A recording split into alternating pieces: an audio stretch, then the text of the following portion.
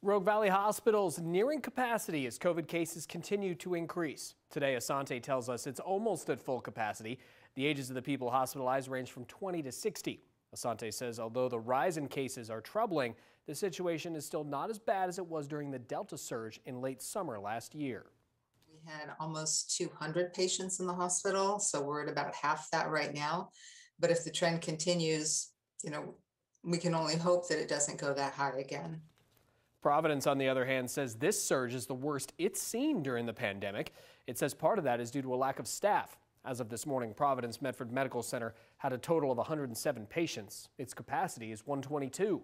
Its chief medical officer says they've had to keep some patients in the emergency department because there's not enough beds.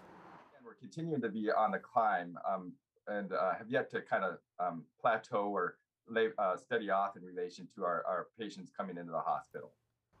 Providence has partnered with Inspire Diagnostics for anyone wishing to get tested. Drop-in testing is available every day, including weekends from 9 a.m. to 6 p.m. It's located on the 1000 block of Royal Court in Medford. Providence says the new site will help meet the high demand locally for testing.